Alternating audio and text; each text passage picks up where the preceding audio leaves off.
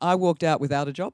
I had nothing to go to, which was pretty scary because I had 2 kids and a mortgage, Wow, a supportive ex-husband, but still 2 kids and a mortgage and Yeah. kids living at home with me. And that was probably the toughest part about making the decision to leave. And my mother, God bless her, said to me, you just have to have confidence in what you can do and you'll be all right.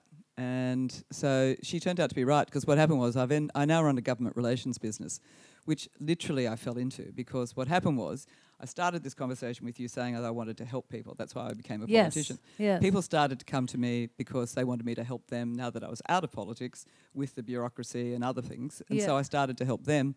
And about the 4th time it happened, one of my friends who I was doing this for said, now what do I owe you? And I went, nah, this is what I do. And he said, no, that's what you used to do when you were a politician, when you were being paid as a politician. Now you can actually charge me. And so that's how my business was born. What have been some of the things you took from politics that have helped you most in your business career? Well, I think the most important thing you do in any business is make sure that you are, particularly when you've got clients, for me, it's working with people I like.